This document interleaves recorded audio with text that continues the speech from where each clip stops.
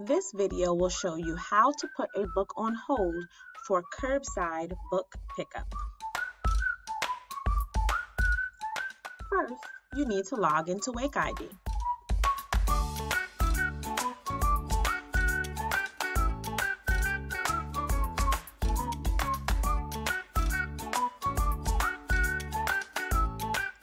It will take you to your Wake ID portal.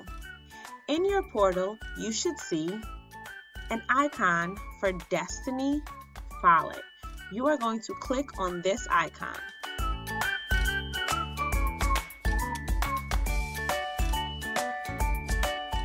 Then it's going to take you to our library.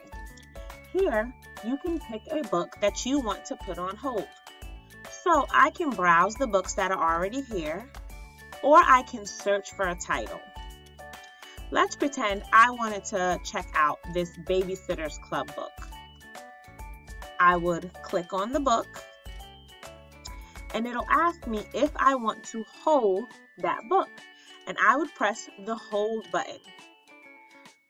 Then it's going to give your media specialist an alert that says you would like to hold this book. If you know a specific book you want to look for, you can just search for that book. So let's say I want to read a Dork Diaries book. I'm going to type in Dork Diaries and I'm going to press search. And it will come up with some Dork Diary books that we have in the Media Center. It says that all of these books are checked out, so I can't put these on hold.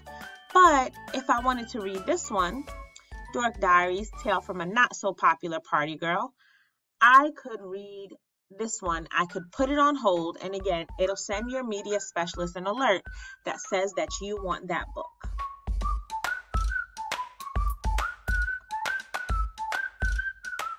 Okay? Once you put a book on hold, you want to make sure that you wait until the next week to come and pick that book up. So, if today is Wednesday, I want to wait until the next week to come and pick that book up, or else it won't be ready for me. So next week, on Tuesday or Thursday, I can come to the school, ring the doorbell, and let them know I'm here to pick up a book and give them my name, and they will give me the books that Miss Powell has already checked out for me. If you have any other questions about book holds or curbside pickup, please feel free to contact Mrs. Powell in the Media Center.